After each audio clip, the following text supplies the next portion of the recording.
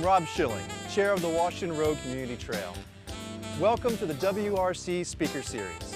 Throughout the year, we will host events to feature speakers covering a variety of topics. They'll range from environmental concerns, photography, gardening techniques, and more. These events are informational, fun, and free, so bring your family and friends. Go to our website at www.wrctrail.org to check out upcoming schedule of events that you won't want to miss.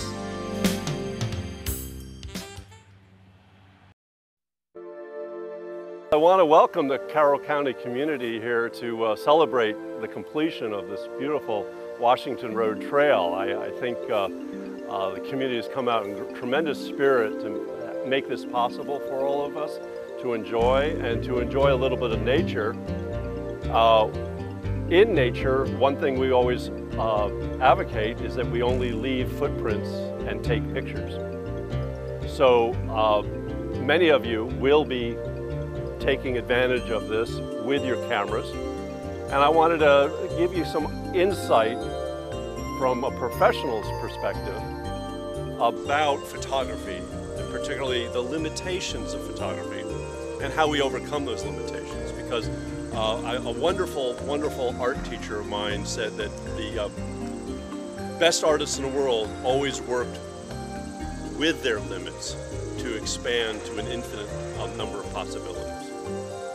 So today I brought this array of gear, and normally no one in their right mind would travel this trail with this much equipment. But I wanted to give you a sense of the roots of photography, so that when you're out there, what I want you to understand is that even your cell phone can be a legitimate camera for hiking this trail. It doesn't have to be a special DSLR camera. Don't think of yourself as limited as a photographer just because you don't own something like this. A point and shoot, a simple cell phone. If you wanted to be more fancy, you could bring a tablet with a camera built in. So today I'm going to talk about all of these in relationship to the beginnings of photography. Every camera you own goes back to an ancient technology, a technology that was discovered in the 5th century BC in China. So the camera predates the concept of photography. And so with your cell phone, with your DSLR, you're going to be using very, very ancient wisdom and knowledge. First, you can see the Dorea here. The first thing I tell all my photo students at McDaniel College is that we must think like a camera. Our brain doesn't do that. Our brain works for many other reasons, for our survival, for our enjoyment, but the camera thinks differently. And so what you have to do is learn how to frame like a camera, as opposed to the way our vision sees this huge sweep of information. In fact, much of the big picture we see prevents us from seeing the details that are already there. Every little detail that you see makes up the big picture. The camera highlights the details. The camera can never take in the big picture. You are always restricted by the frame. The other thing we have to understand in photography is there are limits to what the camera can see compared to the eye. Our eye and brain's ability to see me in the shadow here, as well as the bright areas in the daylight, the camera cannot. The camera is limited on how much bright and how much dark it can see. And it's all based on this concept of what we call 18% gray. This is the middle gray that our eye sees as normal. So does your camera. But when we expose for a gray area, that doesn't mean we can actually see a white area in our picture or a deep black. So regardless of how expensive your equipment is, remember it is limited, it's not as good as our eye. So what is a camera? Well, the camera is actually an Italian word, which means room. That's right, when we are picking up camera, we're picking up a miniature room that is darkened, that is blackened, that has no light coming into it. And in Italian, we would say obscura, to obscure. We use this Latin word in the English language all the time. So when we combine obscure with room, we have a darkened room. And that's what a camera is, it's a darkened room. And what we want to do with that darkened room is introduce a little bit of daylight from outside. And the Chinese philosopher in the 5th century discovered that if you have a tiny, tiny pinhole opening in a curtain, in a window pane, even in a wall, that light streaming into a darkened room will project the outside image on the wall. So that ancient technology has been synthesized down to what we call today a modern pinhole camera. See, my pinhole camera even has Leonardo da Vinci's face on the back, celebrating how old this technology has been used. And a pinhole camera is a darkened space, a darkened room, an obscured room inside. We put our film or our digital sensor in the back. We will have film or a digital sensor that would slip into the rear. So now we have a sealed off, darkened room. And back in Italian Renaissance time, they would do this with a large parlor in their mansion. The Medici would have a palace, and they would dedicate one of their large rooms to this parlor trick. They would invite their friends, and they would sit in chairs. And then they would send their servant boy, Giuseppe, out onto the balcony of this palace. And Giuseppe would go to the balcony window and open the shutter to that window. He would open the shutter. This is why a camera has a shutter. It is taken directly from the shutters we use on the sides of our house. And when we open the shutter, it reveals, in this camera, a tiny slip of metal with the tiniest, tiniest little pinhole drilled into it.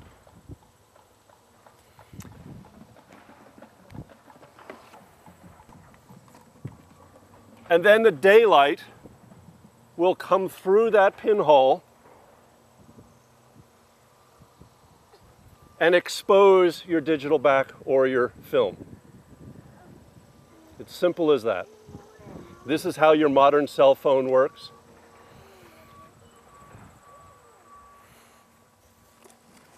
And for this large pinhole camera, we would use a sheet of film of this size. It's 8 by 10, 8 inches by 10 inches.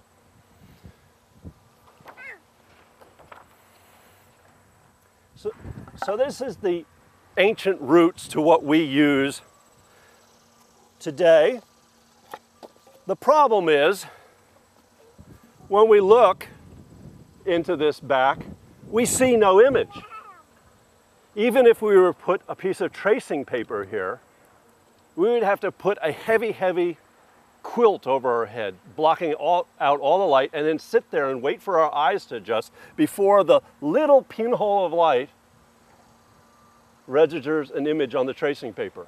It would take a long time, and on a hot day like today, we would not like to be under that quilt.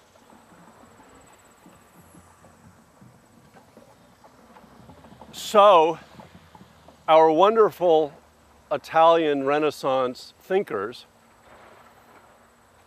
did away with a pinhole. They brought this technology by a Greek in the 5th century BC, a fellow named Aristophanes.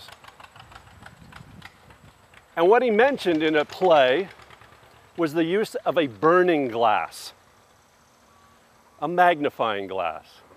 And the Phoenicians used to use glass to start fires, and the Greeks did it as well. So the Italian Renaissance thought, well, this pinhole, this doesn't let enough light in. But we know a magnifying glass will. And we had guys like Galileo crafting their own telescopes to see to Jupiter and beyond.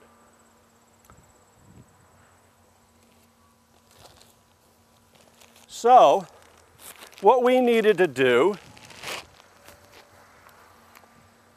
is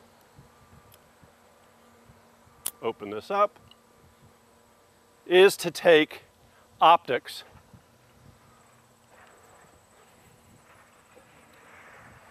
and apply it to the box. And that's what the brilliance of the Italian Renaissance brought us.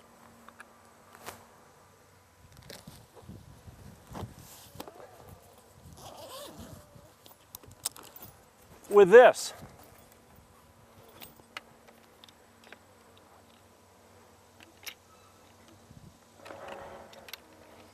A bellows style camera that we all remember from our history books of those famous guys like Matthew Brady and O'Sullivan and whatnot going just up the road to Gettysburg. Bear with me as I try to photographing the tragedy of the Battle of Gettysburg. And they would use, I'm really wrestling today, something like this. This is just a pinhole camera, but we now can mount a lens to it. So let's do that.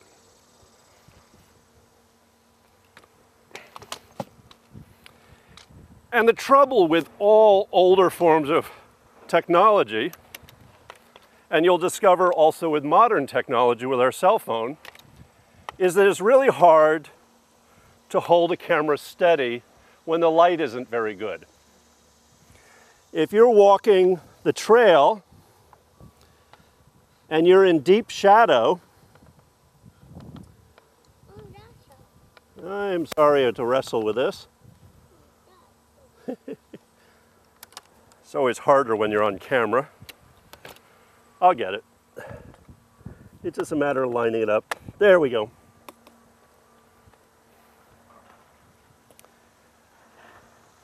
What we'll discover today is that even on this trail, we may need a tripod. We may encounter situations that we will blur our pictures with our cell phone, our tablet, or our DSLR when we're not using a tripod. So I wanted you to see the roots of our modern day photography.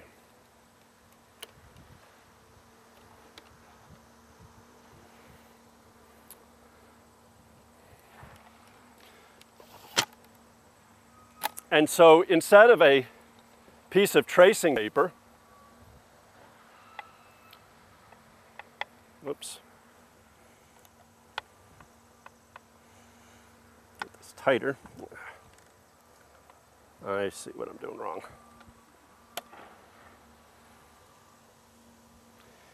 Instead of using tracing paper, this is our viewfinder.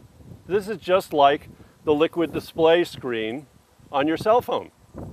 But unlike our cell phones and our modern DSLR, these ancient cameras did not have zoom lenses. They had lenses that could only see in one way. So we would put our lens, turn this around so the audience can see.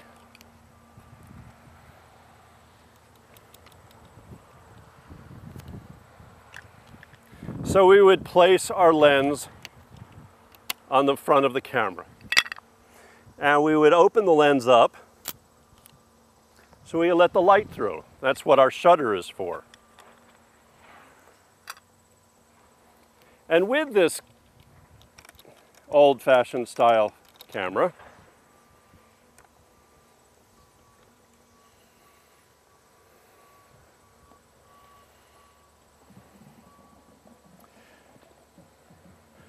we will still need to obscure ourselves. We'll not be able to see very well through here. And so what we do, just like the Italian Renaissance people who put dark curtains over their windows so they could have a camera obscura, we would now take this dark cloth, place it over our heads, and focus and compose our picture.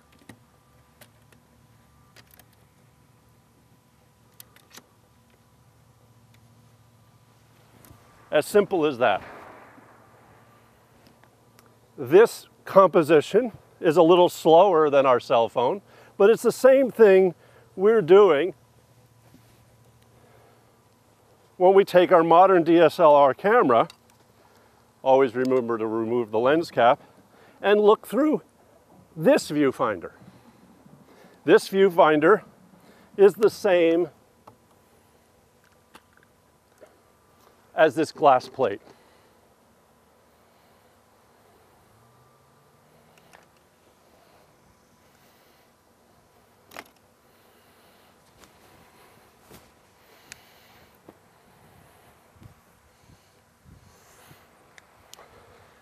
As with all lenses, there are limits. This camera is limited because it does not have a zoom lens. I have to have a whole bag of lenses if I want to have a telephoto versus a wide angle. Our modern cameras allow us to turn a ring to give us wide angle and telephoto. And all wide angle does is let us take in a little more of the big picture. And all telephoto does is allows us to draw what's far away nearer. It allows us to change our social distance with our subject. But the problem with this rig, this style that most of us own, is that our lens is still inadequate for nature photography in the most part, particularly if you're shooting birds. Or if you wish to, if you saw some deer come out of a clearing, our eyes would be able to see that bird very clearly. We'd be able to see the deer with her fawns come out of the woods very clearly, but the camera will not. The camera will take in everything. And that's the problem with this type of technology. What is up in the upper right-hand corner or the lower left-hand corner, when we look at the picture, is of equal value to what's in the center of the picture. And when you have too much information around your bird, or around your monarch butterfly, or around the deer, the viewer won't see it. So this technology also has its limits. And people are always saying, well, why I bought this fancy camera, why aren't my pictures like National Geographic? And let's face it, we can take National Geographic quality pictures on this trail. There are plenty of opportunities for really, really good pictures, just like any National Geographic photographer. But we have to remember that it's going to take an investment to do that.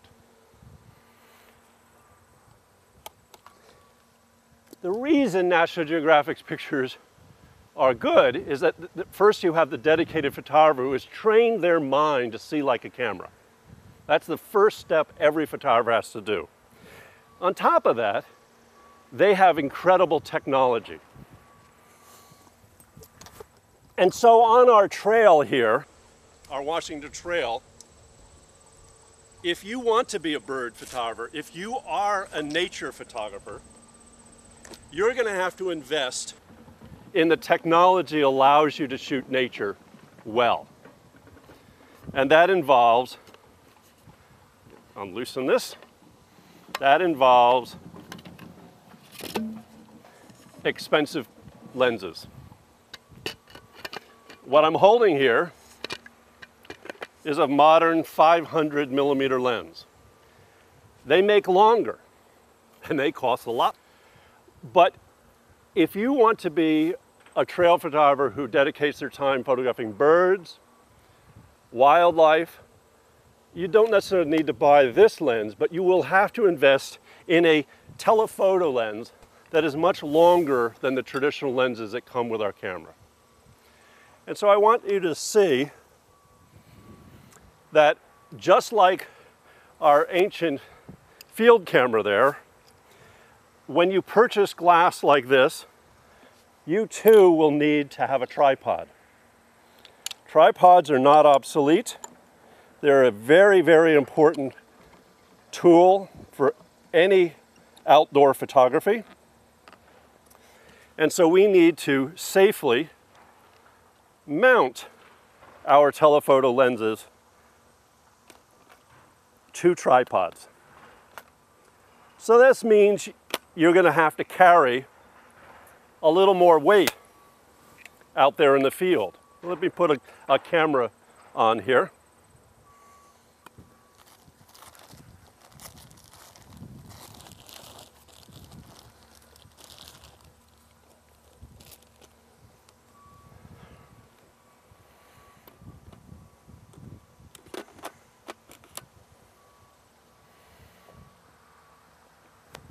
So as you can see, the longer our lens is, the more we can take a distant object and bring it to our eye.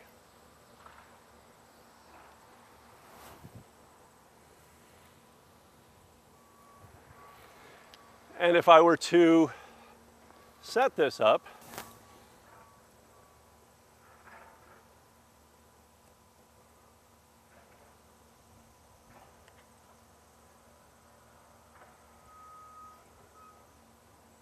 and ask a member of the audience today to come up here, I want you to first, before looking through the lens, just take in that scene and see what detail you notice. What detail do you see out there when you're looking with your naked eye? Too much.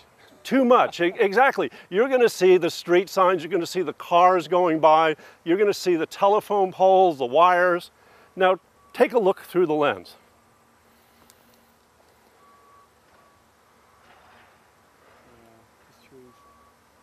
A little bit of the leaves off the tree. So with this lens, we're seeing just a small set of leaves on one particular branch of this large tree.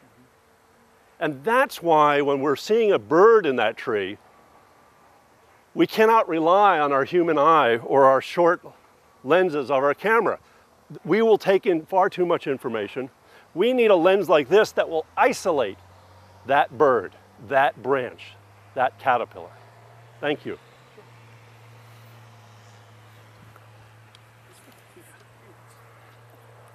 And believe me, this may appear large, but all manufacturers make much larger lenses than this.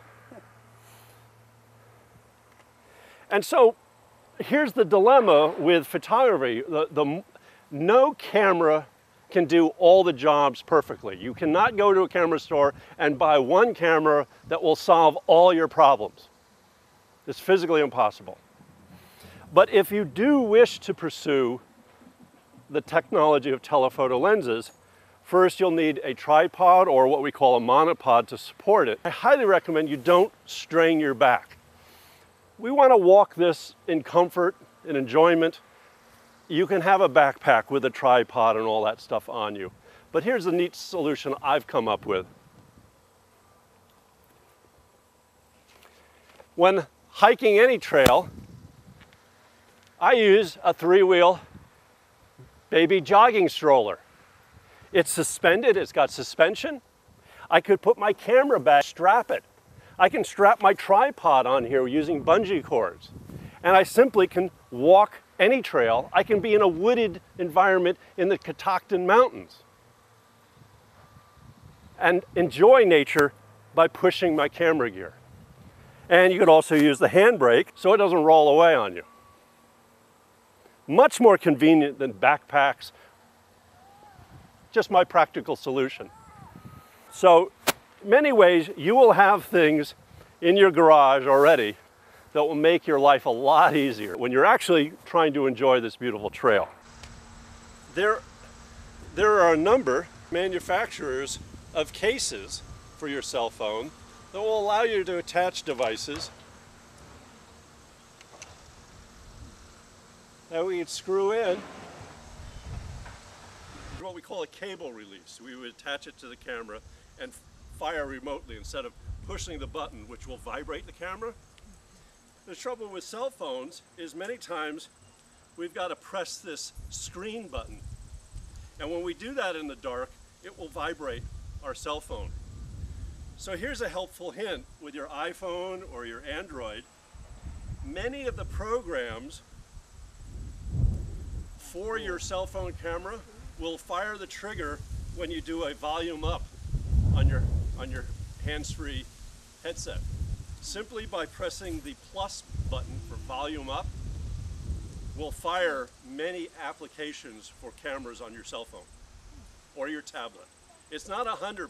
Some apps won't do this, but I know the basic app in an iPhone will.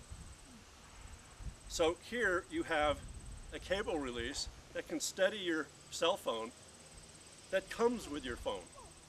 You don't have to buy it extra. From the ancient pinhole camera obscura, a darkened room that lets light in through a little portal, we let light in to our cell phone through a lens, which is no different than the lens here or here. And then instead of recording to a sheet of film, we record to a digital sensor.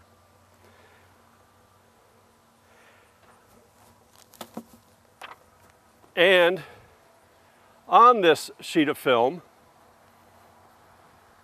I have drawn a tiny little square, rectangle actually, that represents the size of the digital sensor in our iPhone or our Android telephone. That's it. That's how small it is. Yet that little sensor is able to capture such a huge array of information. Not as much as a sheet of 8x10 film, but still just a remarkable evolution of technology. So when you're interested in various cameras, you have to be aware that the sensor sizes are different. This sensor size happens to be analog, and a sheet of film is 8 inches by 10 inches. But our various DSLRs, our various point and shoots, even our cell phones and our tablets will come with different sensor sizes. The larger your sensor size, the more information you'll capture and the better quality pictures you'll have. So if you're interested in why it's different from these two cameras, and now we have cameras that are called full frame, well, those full frame digital cameras, their sensors are larger. They correspond to the same size that 35mm film would be.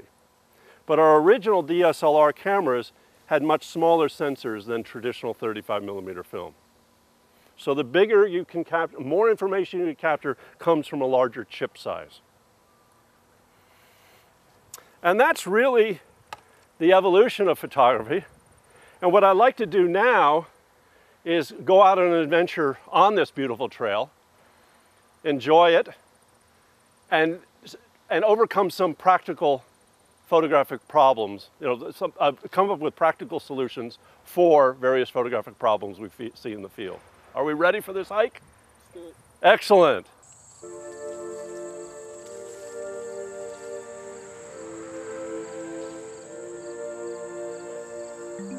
Well, here at the Washington Road Trail, you see for the birders and the nature people, they have established bluebird boxes for us to enjoy. This is too late in the season to actually have birds living here. Their fledglings have already grown and gone.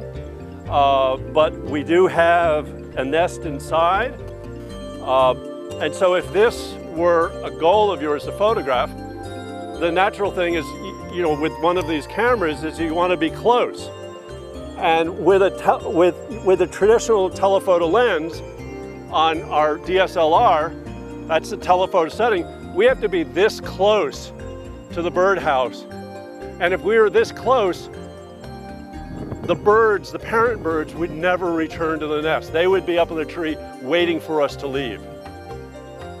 And their babies would remain silent because the mom and dad would communicate them that a predator, me, is too close. So the secret in order to photograph nature, whether it's even if it's a squirrel or a chipmunk or a bird, is you have to be far away. And so over here, I have my gear.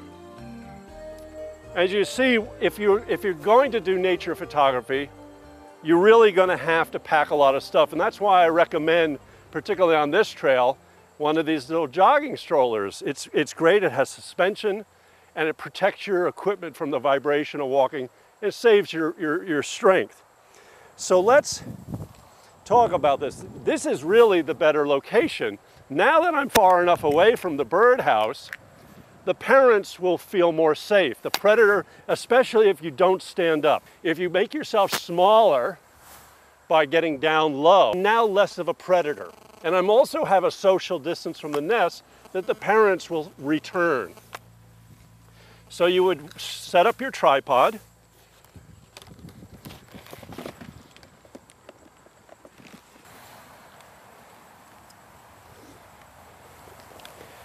And of course, this lens is very expensive. So most amateur photographers would have a much more modest telephoto lens. And then we could add what we call a multiplier or a telephoto extender, which is less expensive. And the two combined will let you get closer. It's less expensive to do it that way, but of course you're sacrificing certain things. And that's why professionals use lenses like this. It's about the light. And we have the bird box in shadow. And because it's in shadow, we're going to end up getting a slow shutter speed. And the slower the shutter speed, the harder it is to freeze the action of the animal we're interested in photographing. Think of your lens as a light funnel. So we would take out our camera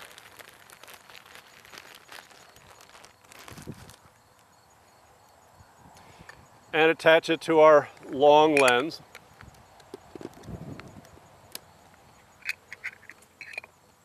And now, with this distance from our wildlife, such as this bird box, we can focus in to just the opening.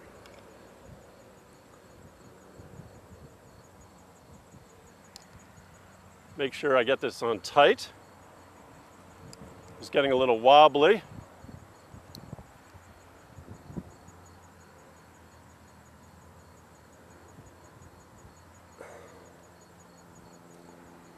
Okay, and the other thing that's also good with wildlife photography is not to have your finger up here on the shutter release.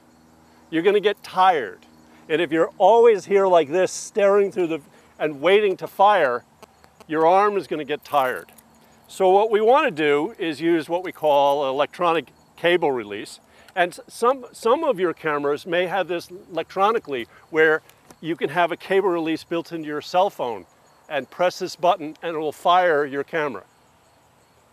Others might just have a dedicated electronic clicker to do that.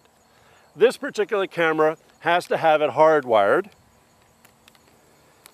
And so we would attach our remote control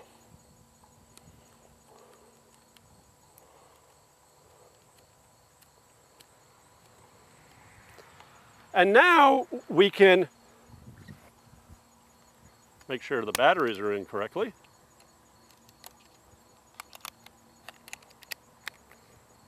And now we could comfortably look through the camera, watch for the parent birds to show up, and then with this finger down here, just fire.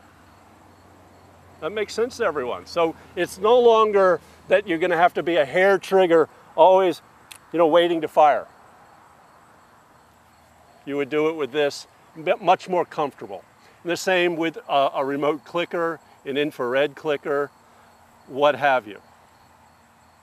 And this is applicable to any sort of thing, especially when you have a remote control and say if you, it's not birds, but say if there was a salt lick here and you knew that deer always showed up, you can have your camera set up on a tripod, have your remote control, and you can hide over here behind the bushes.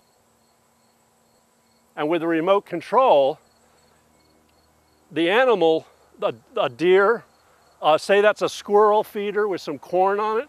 The squirrel will look at this camera and see it as an inanimate object. You're over here out of sight and you can fire your camera remotely. So this is applicable to all wildlife photography here on our trail. And it's impossible for me to show you the angle that this camera is getting, but right here, I want to show you right here with the camera trained on the bird box. I'm going to walk over now with this camera and show you where I need to be to replicate what I'm seeing here. So, this camera, if I were to see this picture with this lens,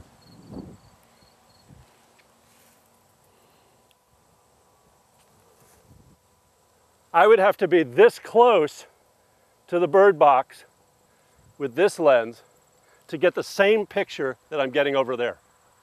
There is no way a bird, a squirrel, a deer is going to let me be that close. That's why it's so important that if you are into nature, animal nature on this trail, you need to invest in a longer lens. So let's continue and let's look at other options that are not necessarily wildlife. We might be interested in plants or other things to photograph. Let's move on.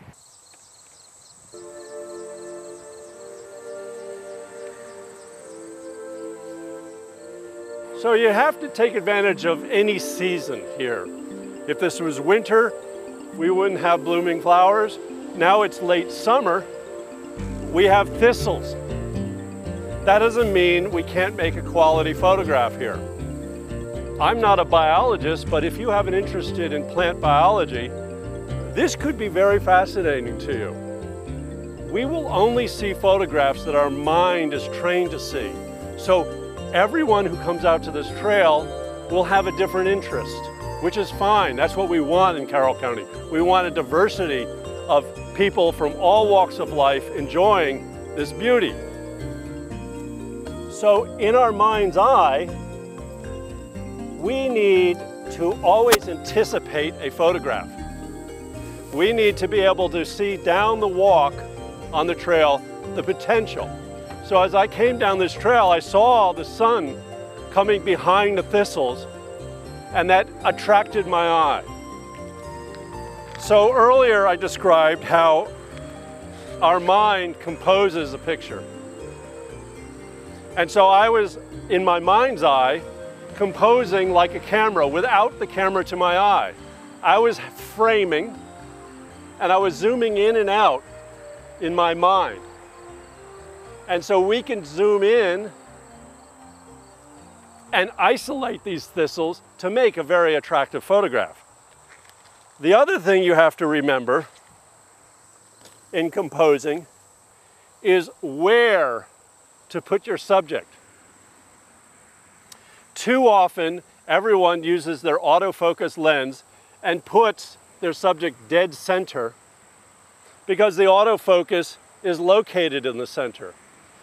I would encourage you to explore your cameras because most of our modern DSLRs allows us to physically move our focus points.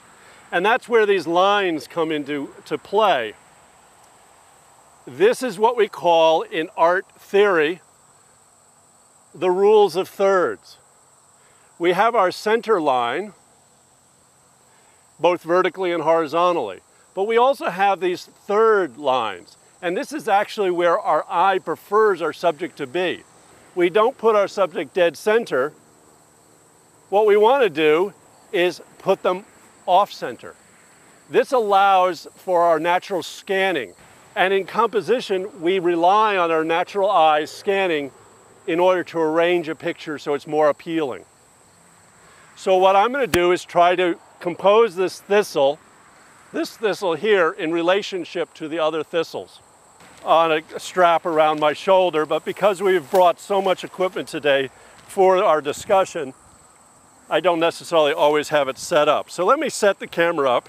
We take the lens cap off, the body cap off. And also, if your lens has a lens hood, it is wise to attach it. This will prevent any stray sunlight from hitting your lens and causing what we call flare that will degrade the quality of your image. So normally we would just be walking down this trail with it around our shoulder. We would see the thistle. I would approach those who like to shoot, say target practice and whatnot, or shoot for hunting. We know those weapons, we always use a short camera, a gun strap in order to hold the gun steady for shooting. The same is with photography. We don't want a long strap coming down our hip. I want it relatively short. I can put my hand through it, and because the thistle's vertical, I'm going to turn my camera vertical. What's nice about autofocus is that if you hold the shutter button down part way, it will lock your focus. And when I recompose, I can now move around and I keep the thistle sharp. And there we go. So I'm recomposing, and this allows me to take a picture here, and I may move this way, give myself some other opportunities. And the secret to any successful photo shoot is always to shoot more than one picture. Don't rely on your first initial snap as an idea that's, we now may want to explore it with a wide angle. I go into wide angle, I can get very dramatic by getting low. I get myself in focus, and then I shoot up at the sky. Or I can go into macro mode. Macro mode means getting really, really close. And in macro mode, watch the thorns, but don't hesitate to have your hand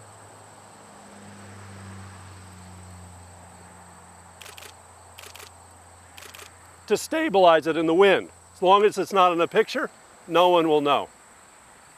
So again, as we journey this trail, in your mind, you should be framing things ahead of time. When you see something that's interesting, then try to frame it off center, and don't be afraid to move in, particularly with plants. Say if there was a caterpillar, anything that's small, that's not going to run away, fly away, the closer the better. So let's continue on down the trail and see what else we can learn and enjoy and photograph. Many times in this wonderful landscape, people have the impression they need to photograph the large, expansive landscape. But in fact, it's the small details of the landscape that will really interest the viewer's eye in your photograph. So as I come to this bridge, I see this little stream, and what captures my eye about this stream is the sun reflecting in it through the clouds, as well as the patches of blue from the sky. So what I'm going to do in order to do this landscape is try to capture that flavor. It's relatively dark here in the shade, so we will need a tripod. Of course, around water, be very mindful of not knocking your tripod off in the water. Okay, and so we have these beautiful orange flowers, the water that's moving, and the reflection of blue. So we have a lot of color tone. We have the green, we have the blue, we have the orange. And now we're going to turn our camera vertically because the stream is flowing vertically away from us.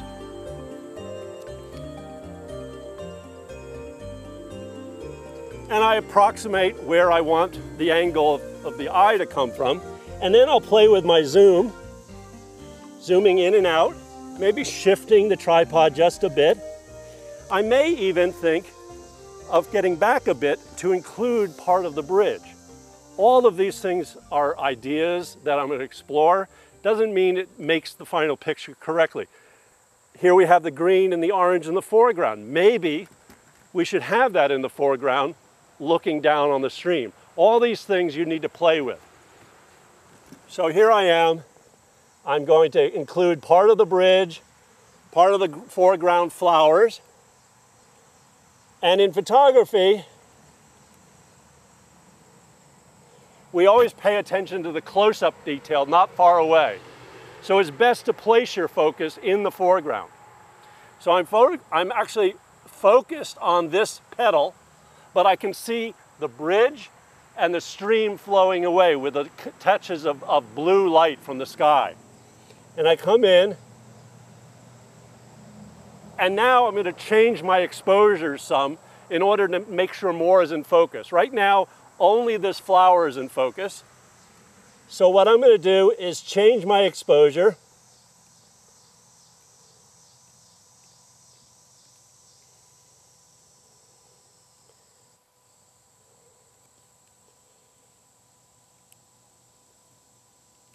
And of course, the wind is now picked up, so I have to wait for that flower to stop moving. And I'm shooting at 1/6 of a second. That's why we're having a tripod here. So I'm going to try that so that I can get everything in focus. And now I'm going to photograph it one more time where only this flower is in focus. So again, I'm going to change my aperture to do that. And what this is called is depth of field. We're playing with the depth of field of the scene. I'm creating this illusion of focus from this plant deep into the picture. Sometimes we want to choose a very shallow depth of field where only this plant is sharp. And sometimes we want the plant sharp as well as the background. That's called great depth of field. So we're playing with these two features that is endemic to the lens. The lens controls how much is either in or out of focus. And with that successfully done, now we can move on to other locations. So many times on the trail, we're not interested in photographing wildlife or plants. We're just interested in photographing the people we're with. You know, we could be with our daughter, our son. We could be with our mother, father, anyone who's of significance in your life.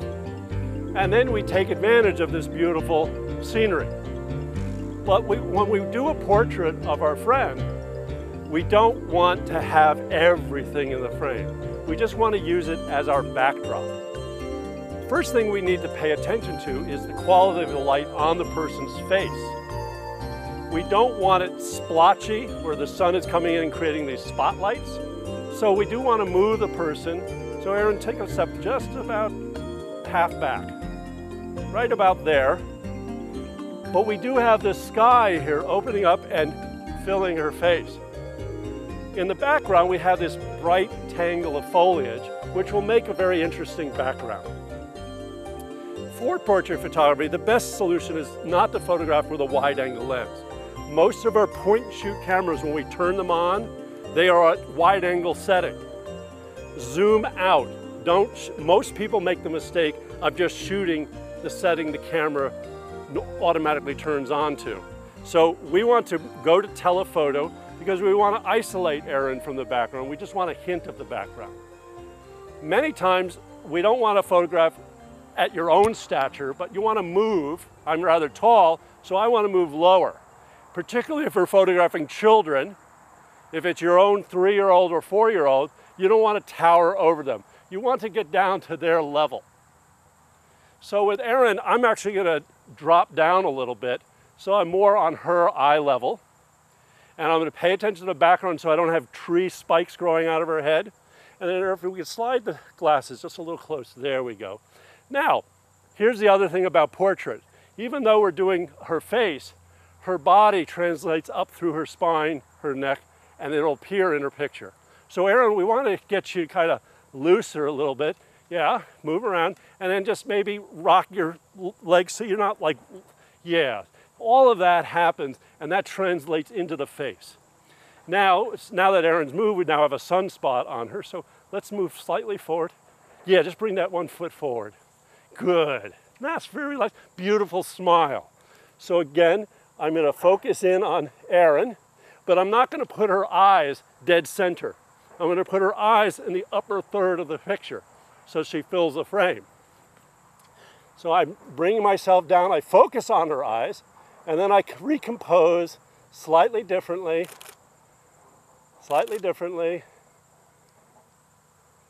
Yeah. And now we have this wonderful scene behind her face. Oops.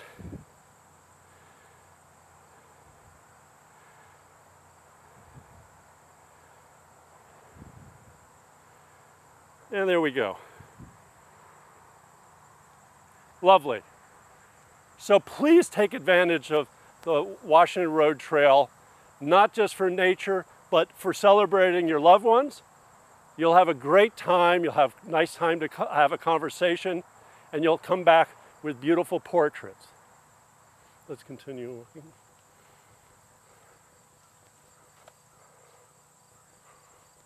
The other thing I would like to say is everything we did with the DSLR camera, especially the portrait work or close-up work, you can do with your cell phone. You do not need an expensive camera to enjoy this trail. And if you wish to learn more about how to control your camera, such as when we did the landscape picture here, and I mentioned depth of field, Carroll Community College has wonderful continue ed programs where I teach and other people teach small courses in order to understand how your cell phone works or your digital medium, whether it's point and shoot, your DSLR, whether it's about lighting for portraiture. Carroll Community College offers various classes that you can take. Well, I hope you enjoyed this photo safari on the Washington Road Trail. If you need a brochure, please visit the Carroll Media Center, the YMCA, Carroll Community College to pick one up.